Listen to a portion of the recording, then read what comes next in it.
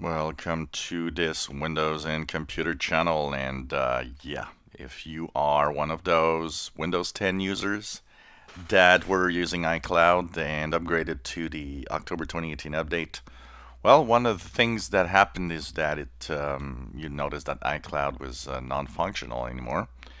So they were working on an issue, Microsoft and Apple, and basically it's now here. So Apple today released version 7.8.1 of the iCloud client for Windows.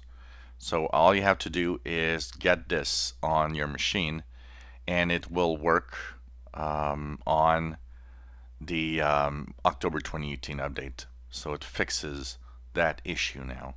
So this is good news for those that were still stuck.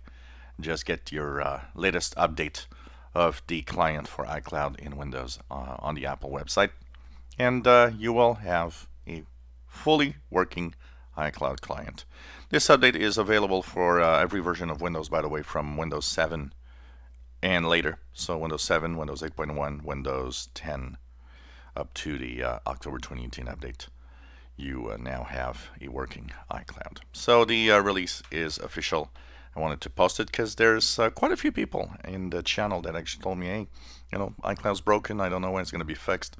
So I thought it'd be a good idea to probably announce that the iCloud is fixed.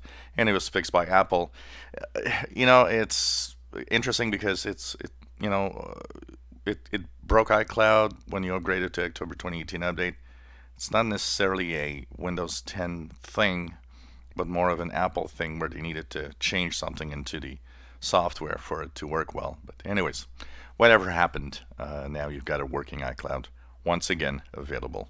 So the version number once again for the iCloud is version 7.8.1.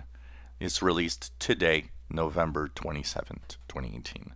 Enjoy our videos, please subscribe, give us thumbs up. Thank you for watching.